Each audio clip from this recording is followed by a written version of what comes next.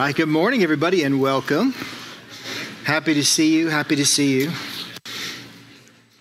I wanted to say just a quick word about our membership classes coming up in September. The membership class is, believe it or not, so it's September 8th, 15th, and 22nd. And just for a point of clarification, to become a member, it's all three classes. It's not like you come to one and these are three options.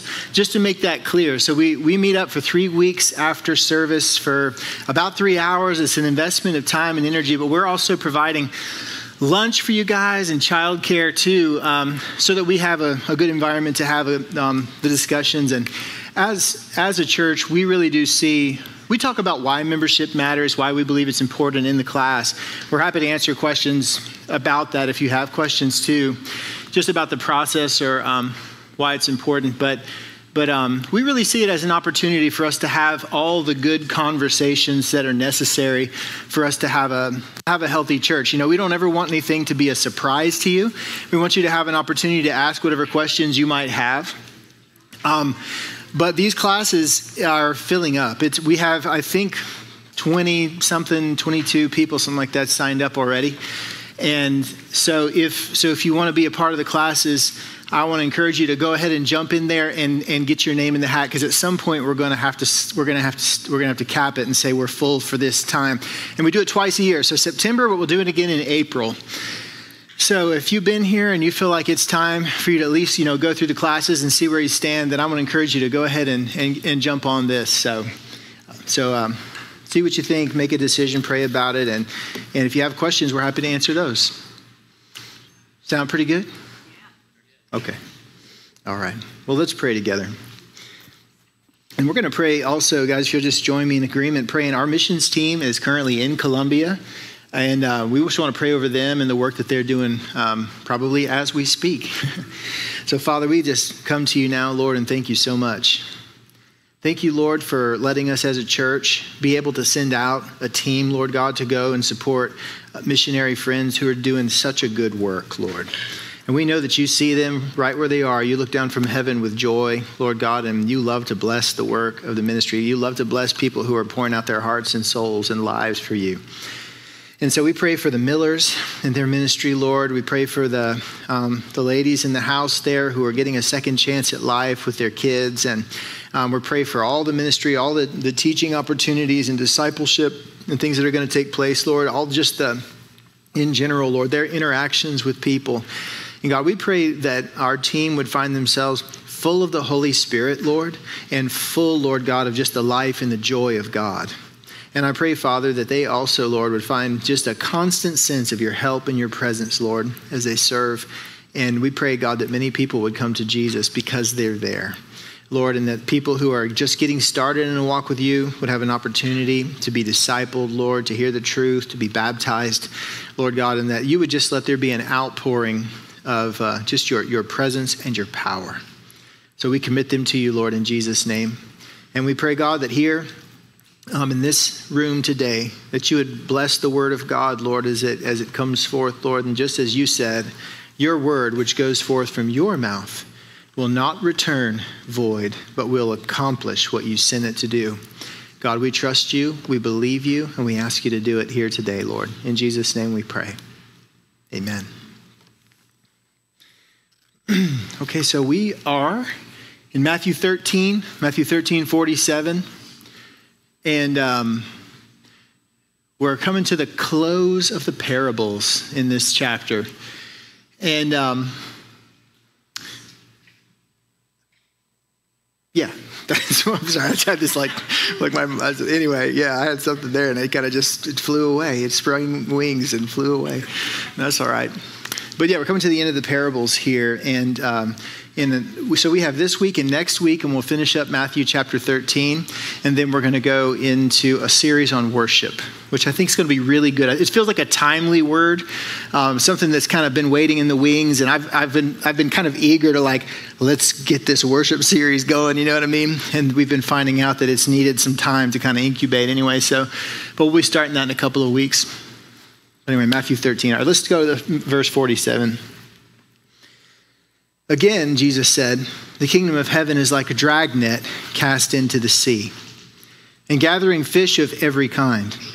And when it was filled, they drew it up onto the beach, and they sat down and gathered the good fish into containers, but the bad they threw away. So it will be at the end of the age. The angels will come forth and take out the wicked from among the righteous and throw them into the furnace of fire. In that place, there will be weeping and gnashing of teeth. So this parable comes through kind of strong, doesn't it? Has a real heaviness to it. And we're going to see this here, but Jesus is making a subtle shift in the way he's describing the kingdom of God. Last week we looked at the treasure and the pearl. And it's the cost, and it's the reward, the treasure of the kingdom of God. But this word that starts out in Matthew 13:47, it says, again, the kingdom of heaven. That word is more commonly translated, on the other hand. So it's like saying the kingdom of heaven is like a treasure, and it's like a pearl, and a man sells all that he has to get it. On the other hand, there's another side of this conversation. So Jesus is shifting the discussion.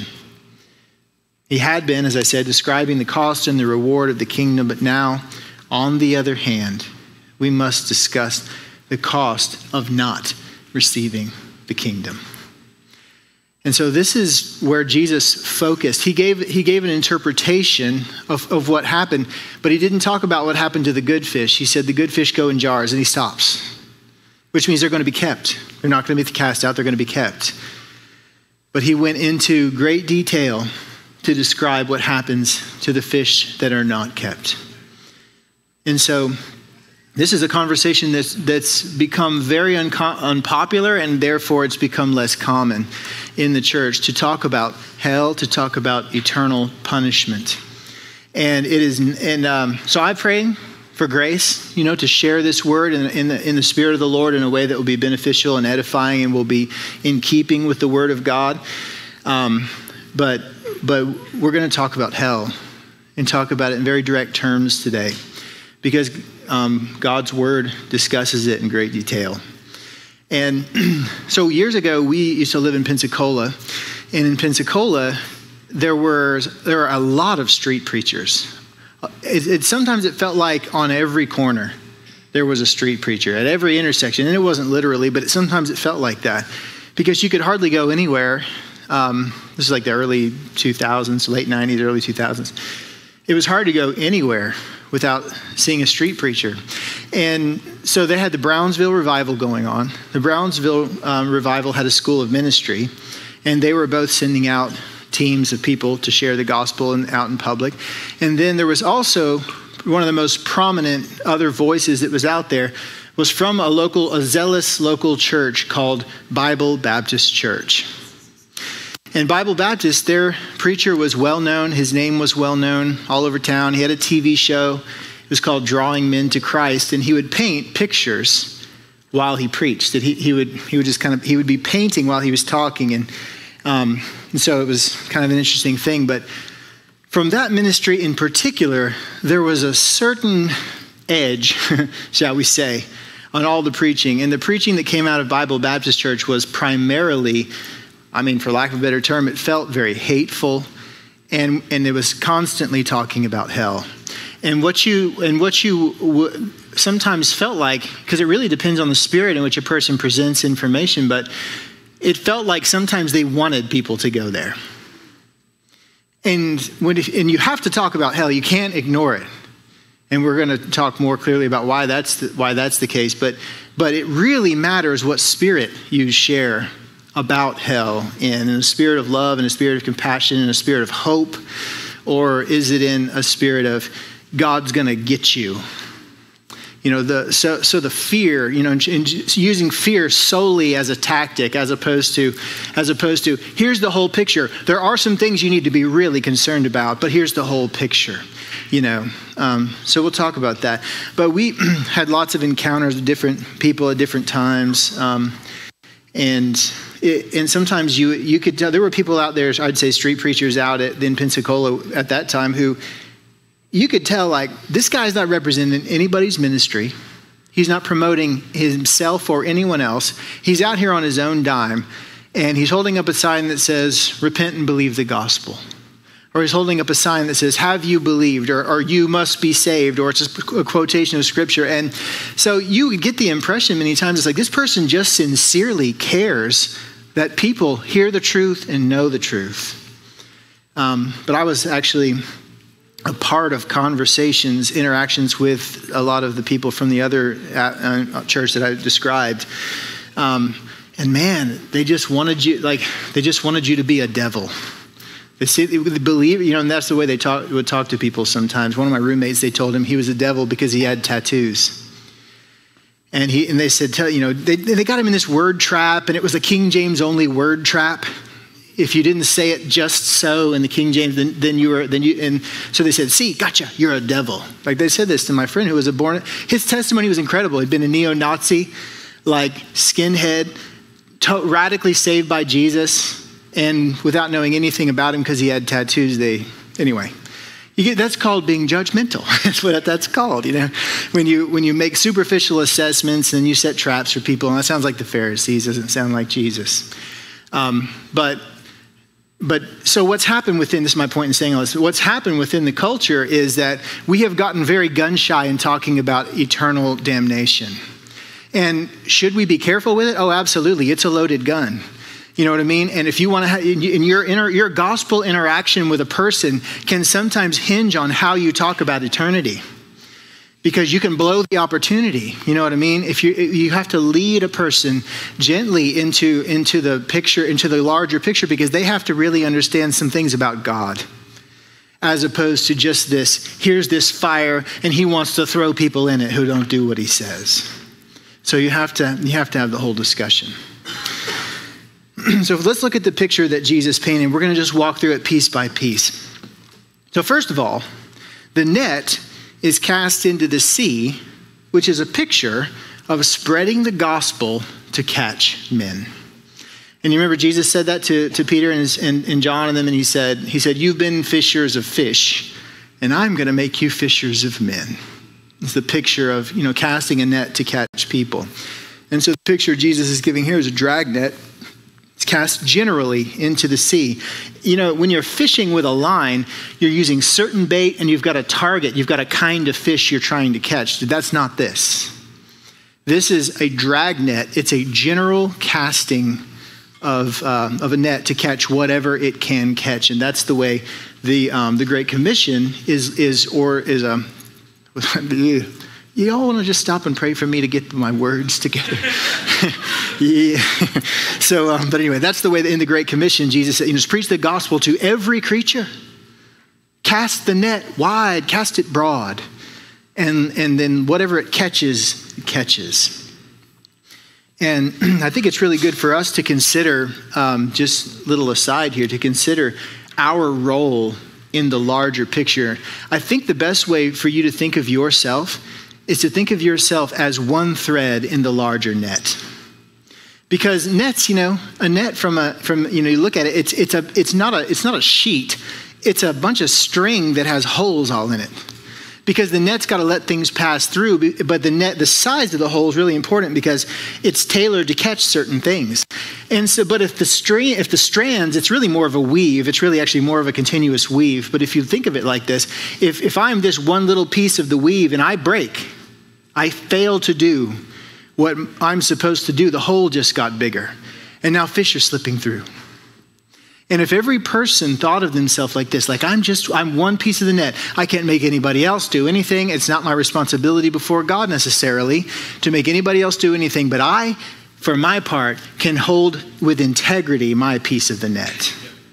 So in my circle, with my friends, with the people that God has put in my life, I have opportunities. I'm going to step into those opportunities because I, for my part, I'm going to hold the net together. Amen? That's kind of what, I think that's a good way for us to think of our role in the world as believers and a part of the larger net.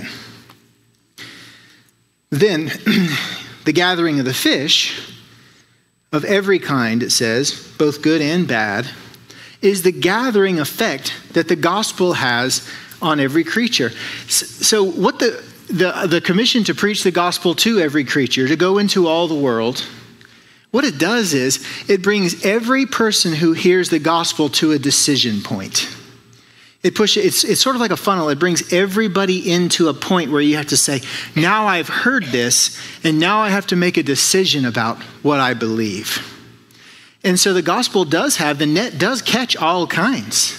And people who've heard the gospel, they are going to carry that with them, you know what I mean? And there's going to be other times when God gives them, if they don't respond to the gospel the first time they hear it, God gives them other opportunities, and he tailors the circumstances of their life. God is he's a miracle worker.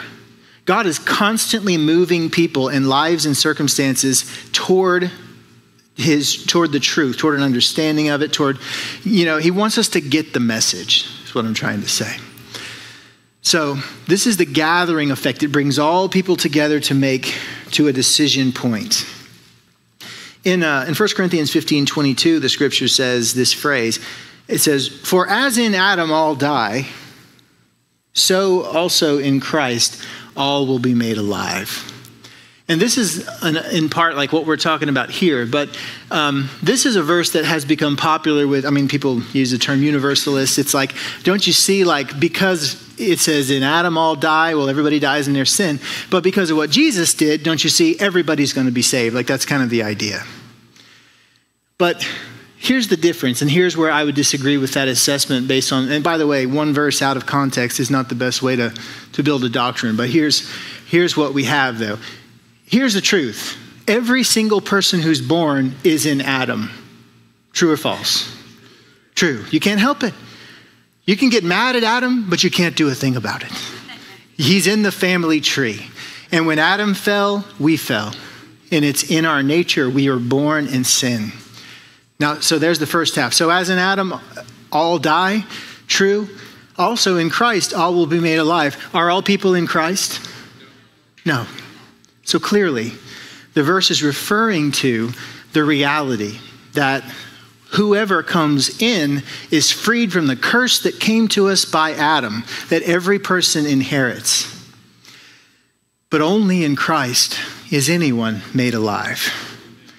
So, and then the more emphatic way of stating the same truth is, in Christ, you are made fully alive.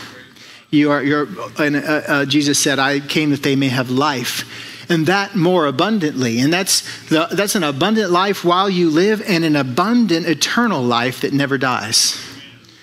And that's what we receive in Christ. We're set free from the curse that came to us through Adam. But this is not a promise of universal salvation. So the scripture says, when it was filled, speaking of the net, when it was filled, and that's an expression indicating that there's going to be an end of the ingathering work of the church through the gospel. There's going to come a day where the net is out and the gospel is catching fish, and God says, all right, it's full.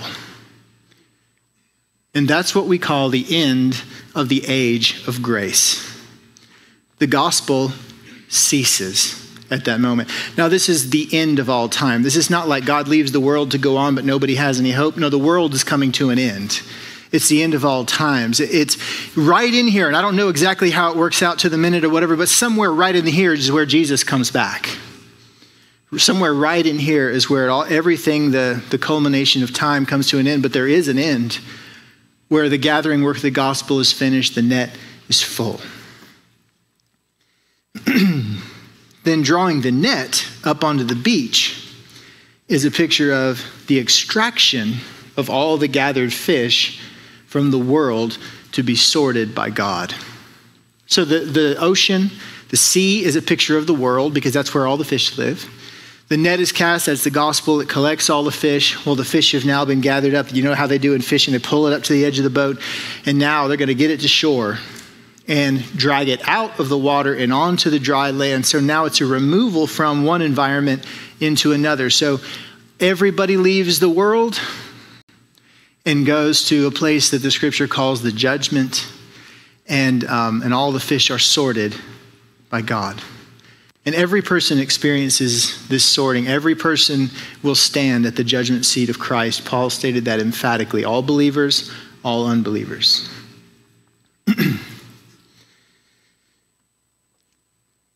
This is important to remember in this conversation. Goodness and badness, good fish, bad fish, is not based on nature or deeds. And let me explain what I mean by that. Nature would be, there are people who, you guys, I'm sure you've heard this. Maybe you've said it yourself. But there, people will point at somebody and go, well, that person, well, they're just beyond hope.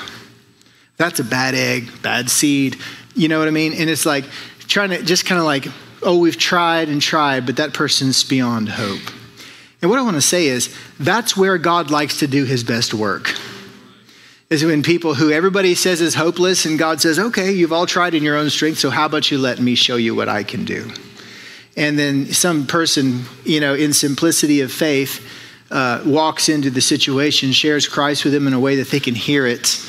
By a miracle of grace, that person is redeemed. So this is not about how a person is born. It's not nature, whereas this is kind of where it deviates a little bit from the fish picture. It's like, if I catch this kind of fish, I'm throwing it back. But if I catch this fish, well, these are good eating. That's the way actual fishing takes place. So this is a little different from that. But goodness and badness not based on nature or deeds. The other thing is deeds are an indicator, but they are certainly not the only factor. Because if you and I were just all weighed out on the basis of our deeds, guess what? Nobody's saved. Nobody's saved. So it's not just a matter of deeds. And here's the reality. This is the beautiful thing about being in Christ. When you come to Christ in faith, whatever your deeds were in the past, it's all gone. It's all washed away. Guess what? Your good deeds and your bad deeds, gone. And now there is just the righteousness of Christ. And that's what's amazing. It's like you can't, after Christ, you can't point back to the good stuff. It's like, no, it's all gone. The bad, the good, everything. Because in Christ, his righteousness is our only plea before God. So it's righteousness being imparted by faith. So the fish are gathered in, and it's how they responded to the gospel net, so to speak, that really determines whether the fish is good or the fish is bad. Then the gathering of the good fish, great news, is the homecoming of the children of God after the judgment, where Jesus says, well done, good and faithful servant. And what are these words? Enter into the joy of your master. And this is what I've been saying. It's like, we don't spend enough time thinking about this. We don't spend enough time thinking about eternity in general. The church in general, I would say, has become more worldly. We think much more about this temporal life. The old language was, I'm just a pilgrim passing through. And Christians were taught to think that way from childhood. I'm just a pilgrim. Like, I don't have to have it all here because I'll have it all there. While I'm here, I can give and sacrifice and do the things that are necessary because I'm laying up reward that I can keep forever. And that's an eternal mindset. And I'm just speaking frankly, I struggle with it myself. The church is losing that eternal mindset. So it's something to pray about. It's something to be a matter of a real concern. But what we wait for is at the judgment. And by the way, no one survives the judgment apart from the righteousness of Christ. Nobody gets through. But because of the righteousness of Christ, all the sin is forgiven. Every good thing that we did now is rewardable. That's really amazing. And God says, well done, good and faithful servant. Enter into the joy of your master. And now sickness, sorrow, all sighing, all these things flee away. And it's eternal joy forever. And that's our inheritance. So Jesus didn't say much about it, but I thought I'd say a little word about it. Something for you to think about, something for you to consider, something for you to look forward to. Because at the end of the day, you need to know it is worth everything that it costs for you to serve God with all your life. You need to know that. And you've got to settle that. You know what I mean? I talked about value of the decision a few weeks ago. I think so many believers have not made up their minds that they're going to serve God with every breath and fiber of their being until they die, whatever it costs. And that's not something that like, oh, well, people who are in vocational ministry have to do that. But as for me, I just kind of go to work and then sometimes pray. No, it's like you're just looking for ways to glorify God. That's the life of a believer. And there are people in vocational ministry who have a lot smaller reward than people who work their job to the glory of God. It's just a fact. It's really all about how your heart is oriented and how you live your life. So, but look forward to the joy because it's all worth it. So throwing away the bad fish then is explained specifically. The angels sort them out from those who have been made righteous through faith in Jesus. They're separated from each other. So then the gospel, having run its course, in every offer of grace rejected, the wicked are thrown into the furnace of fire. So Jesus could have stopped there. He could have said, and then the fish that, and he's not using that language, but whoever rejected Christ, rejected the gospel, he said, are thrown into the furnace of fire. He could have stopped there. But Jesus wanted to give us a picture. He wanted us to see behind the veil. He wanted us to know what the atmosphere is like in the furnace of fire. And he said these words, he said, for in that place there will be weeping and gnashing of teeth. And so this weeping and gnashing of teeth indicates the horrifying reality of the furnace of fire. And that's this, that hell is eternal torment. And there's really nothing that we can compare this to. And it's frightening and it's shocking to us. But it's the reality that God is revealing. So if you remember Shadrach, Meshach, and Abednego, the whole idea was get the fire super hot, throw these guys in there, and they're just going to be burned up. Remember, even the guys who tried to throw them in the fire were killed by the heat of the fire. So it was almost an instant death to be thrown into a fire, especially an extremely hot fire.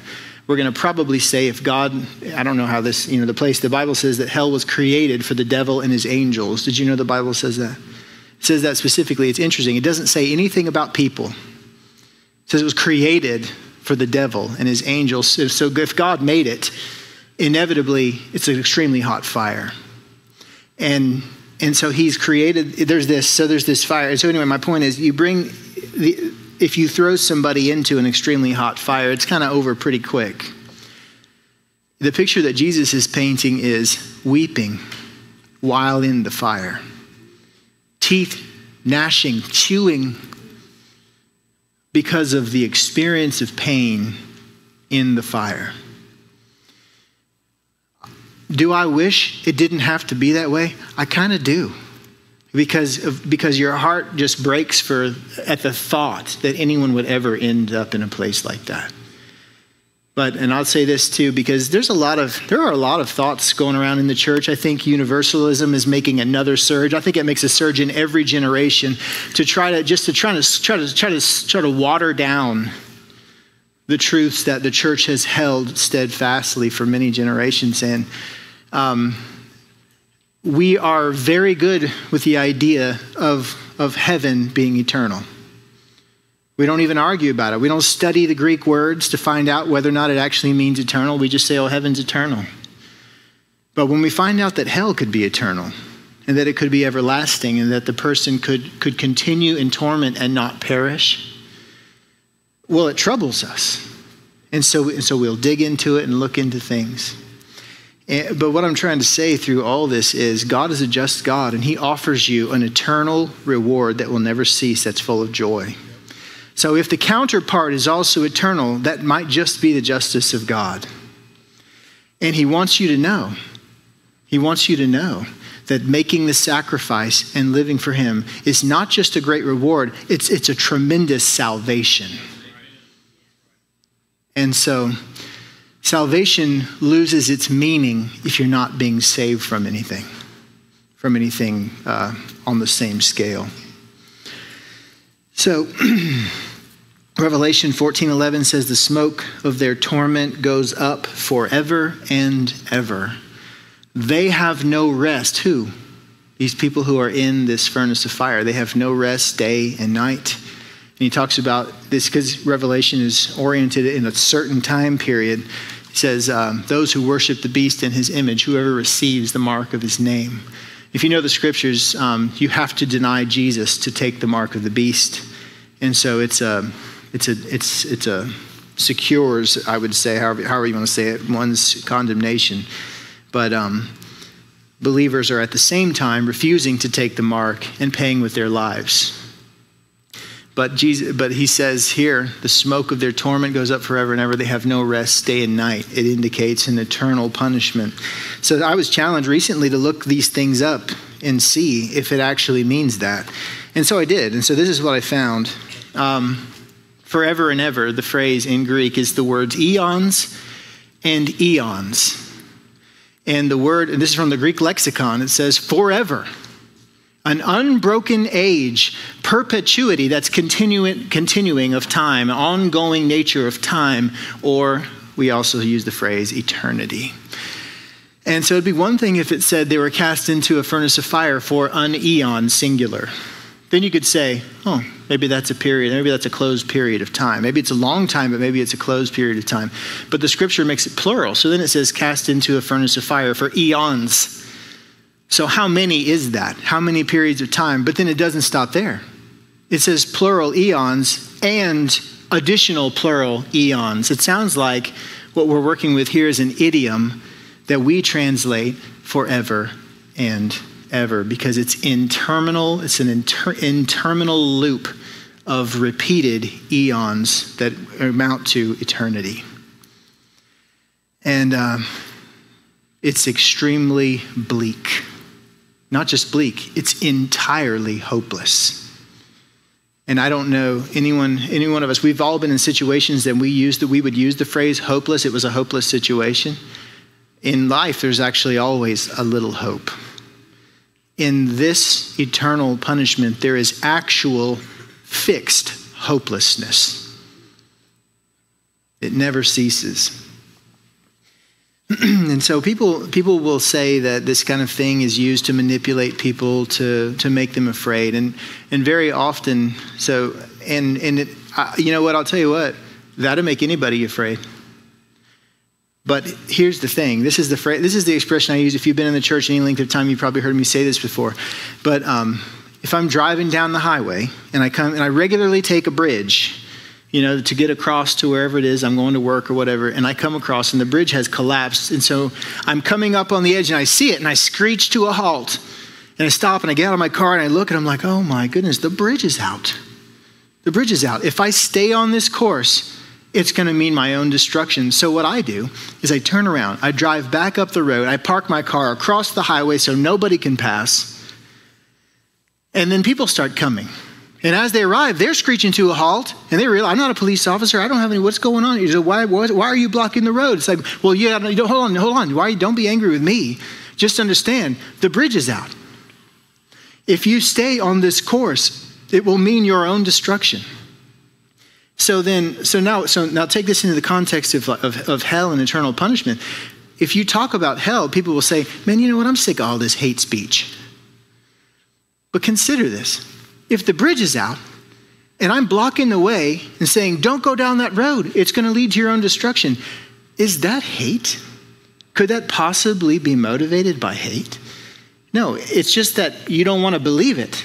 So you say, I want to live my life however I want to live my life with no consequences. And so you're living in a dream world. You don't get to choose what's real and what's not. There is a God who's made everything, and he has fixed an order.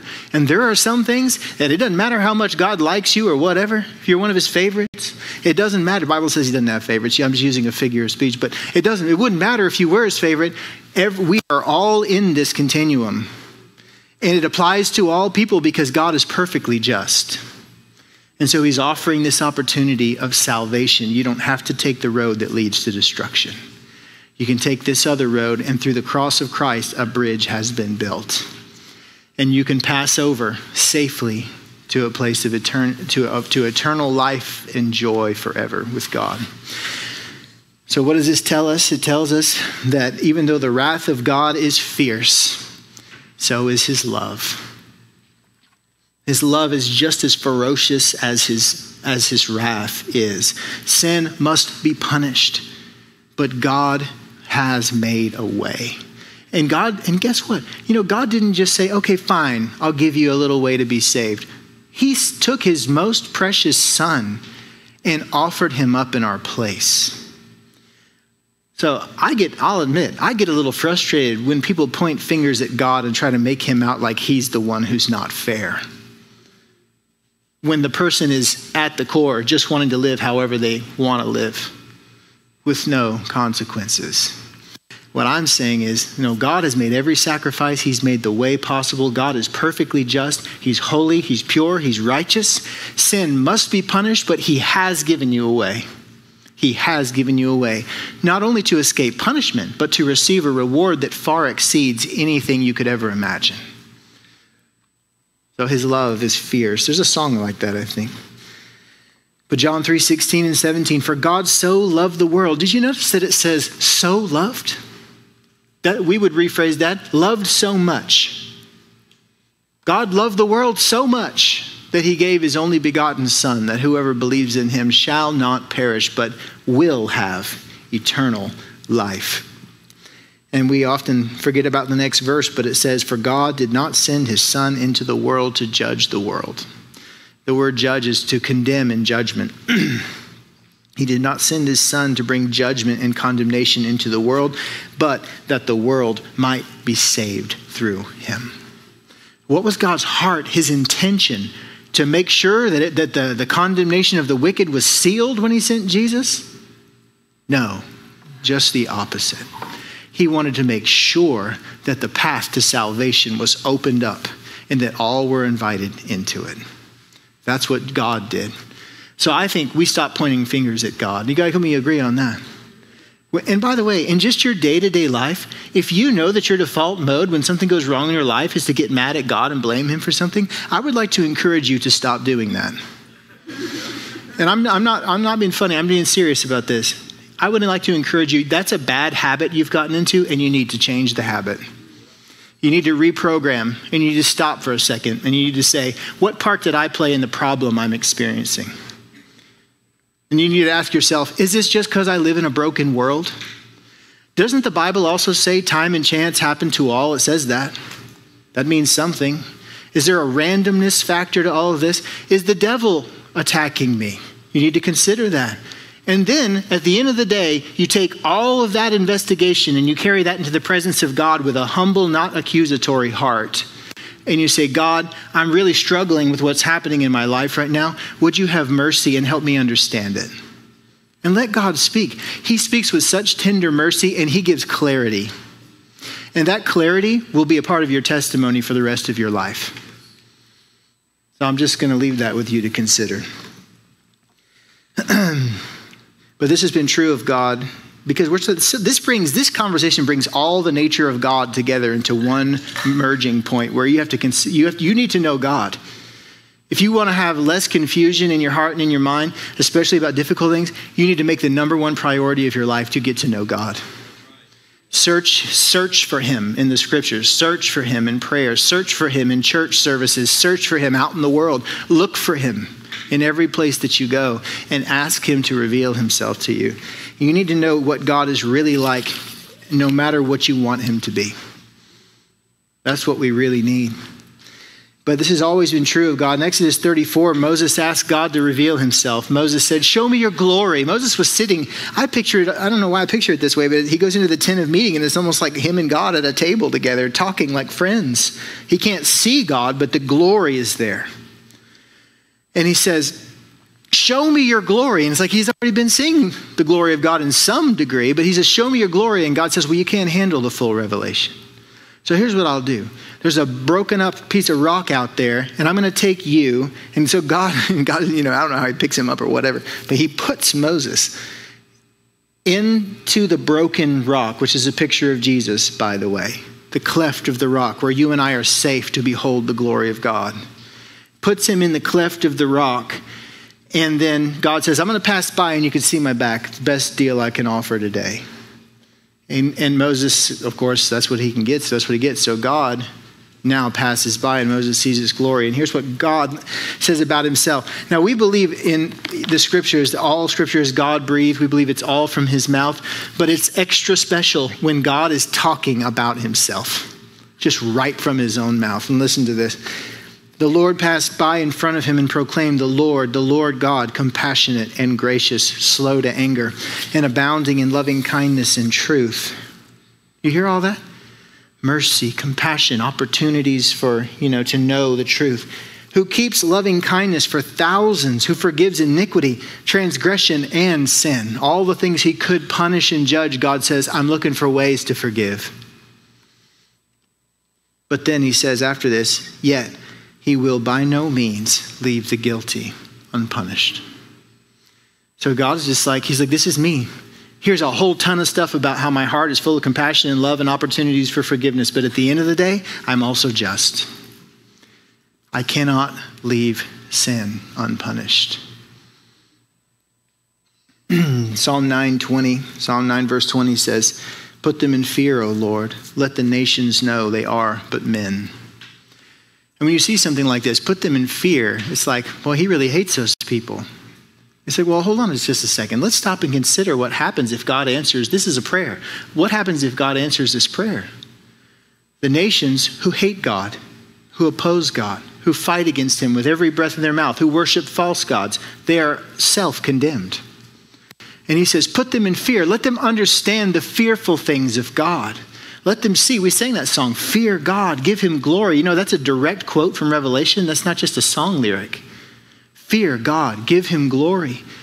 If God answers this prayer, the nations who have rejected God and been arrogant in their hearts, suddenly they begin to realize something, that they're just men. They begin to realize that they're mortal. They begin to realize that they will die someday, but God is forever. God is eternal.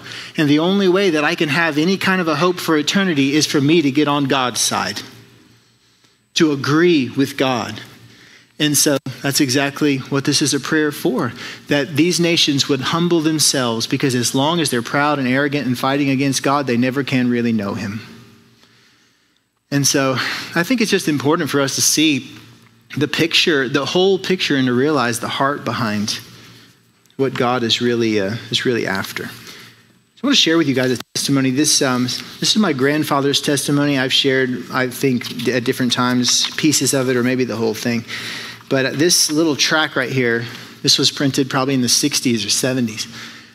It says, the awful reality of hell. You guys can probably see from where you're sitting that this is an ancient typeset.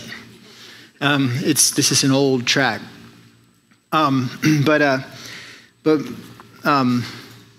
Yeah, and anyway, that's all I could say. But the first time I saw this on my grandmother's dining room table, I saw it and I was like, man, these people really make their rounds, don't they? Because I had the mindset of most people, young people, I'm thinking like, man, this is probably some hate track.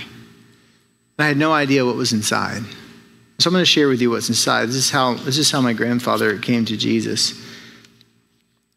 He said, only once in my lifetime, either before or after my conversion, has anybody ever asked me, are you saved? As I walked along the streets of Tampa, Florida many years ago, a young man darted out of a dark alley, walked beside me a moment as I eyed him suspiciously, and turning to me, he said, say, are you saved? And then he disappeared into the night. So I stopped at the traffic light, and before it turned from red to green, I said to myself, bewildered, saved? Saved from what?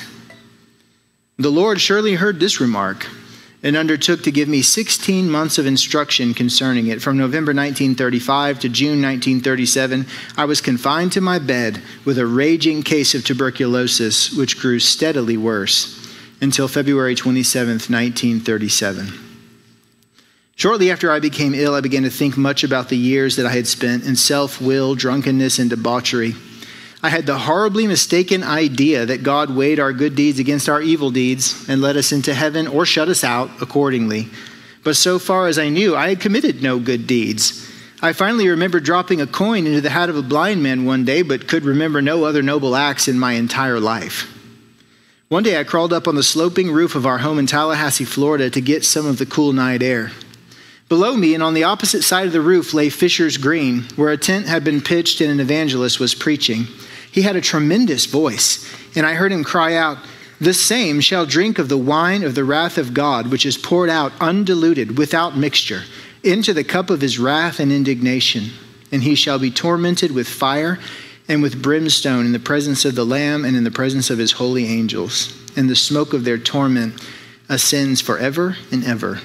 They have no respite, no pause, no intermission, no rest, no peace, day or night."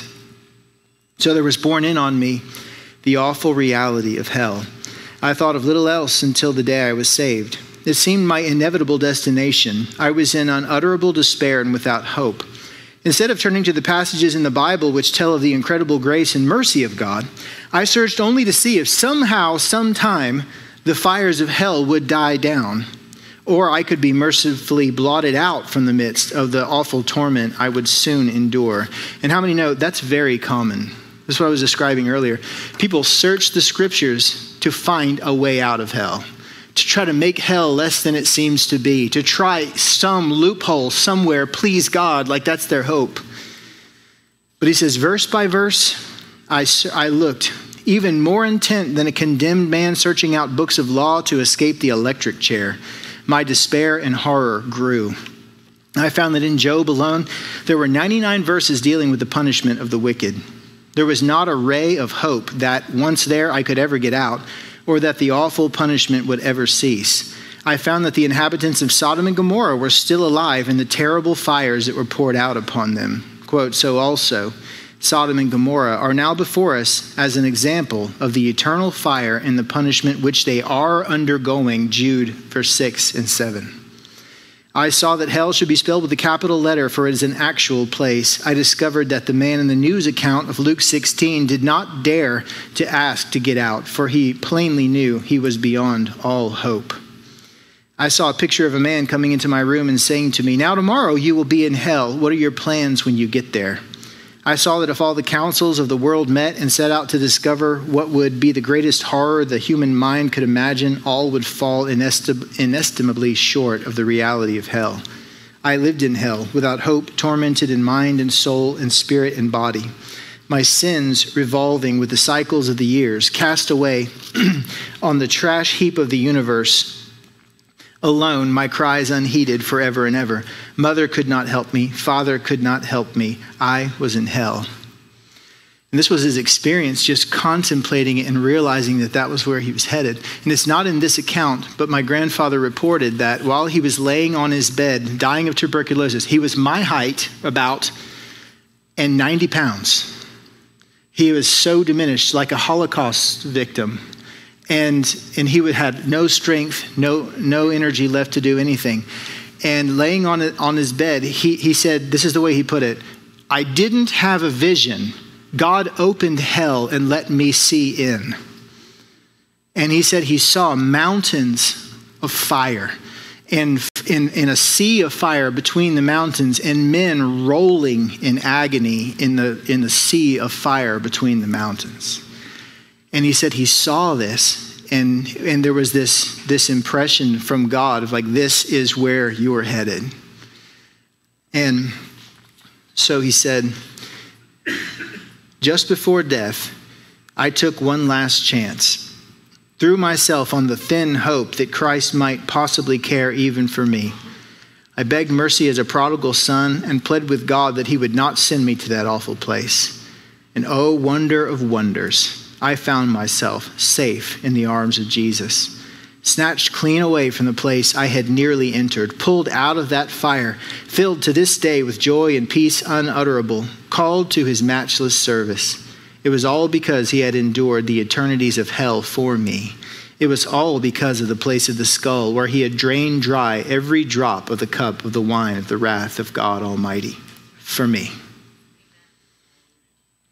And so this was the story this was how God brought him to Christ. He reported that after he was born again, first of all, he was immediately healed of tuberculosis. The doctors came in and they said, "What's going on with you?" Like it was like the disease was gone from his body, but he had been so diminished he had to heal. So he's in the hospital for a while, just getting strength back. And so while he said he'd look out the window of his hospital room, and he said he saw colors he had never seen in all of his life. His world was changed by Jesus coming in.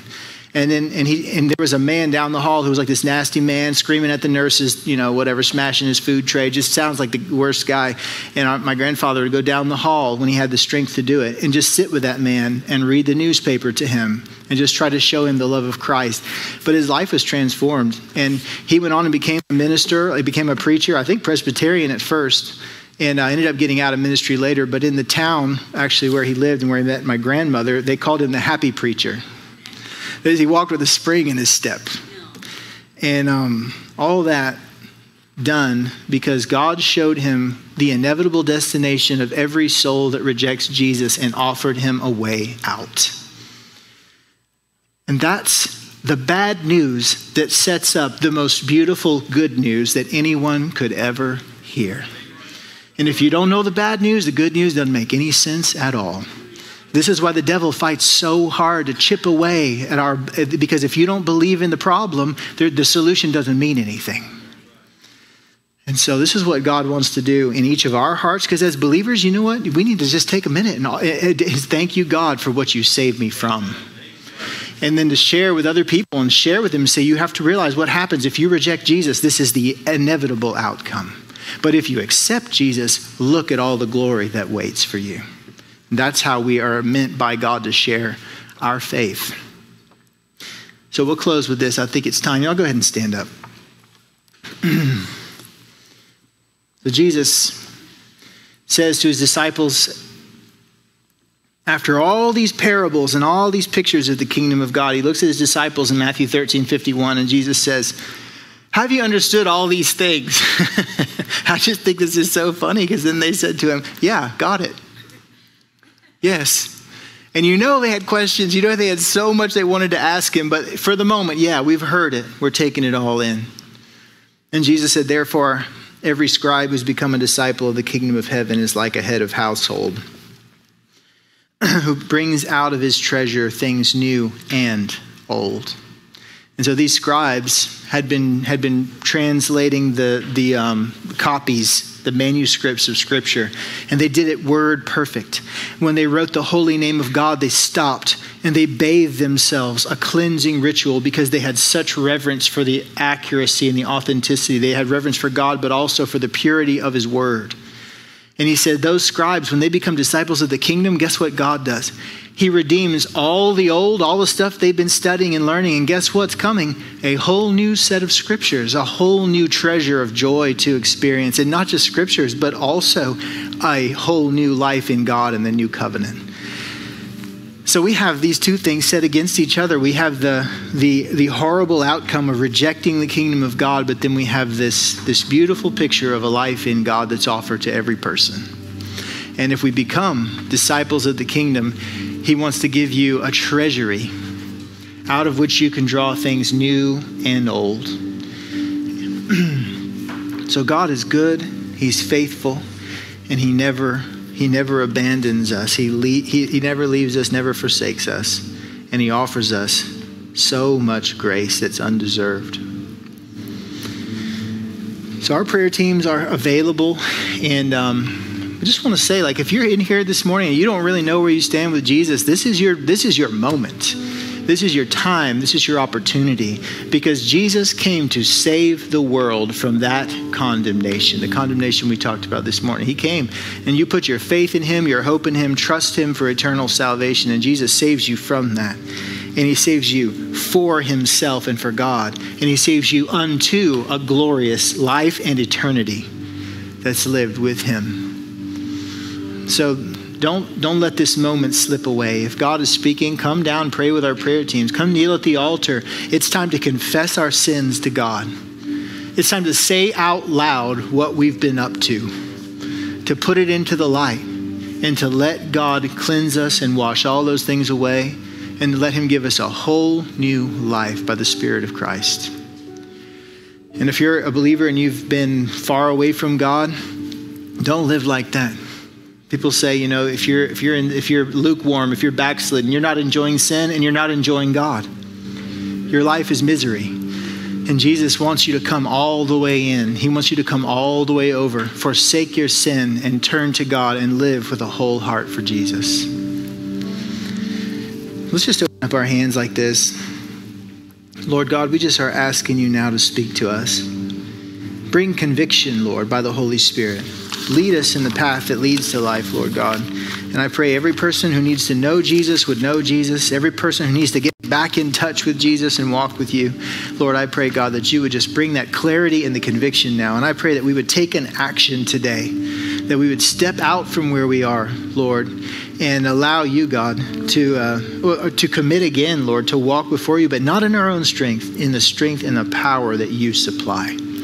So we pray for that new life to come flooding in, for restoration, rejuvenation, for healing, whatever we need, God. We know it's all with you.